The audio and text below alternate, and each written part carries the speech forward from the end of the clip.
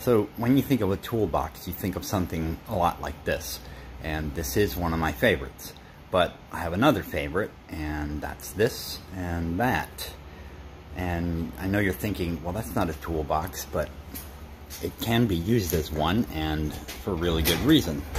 Open a couple of these up, and you'll see I try to store things in cases that I don't use as much.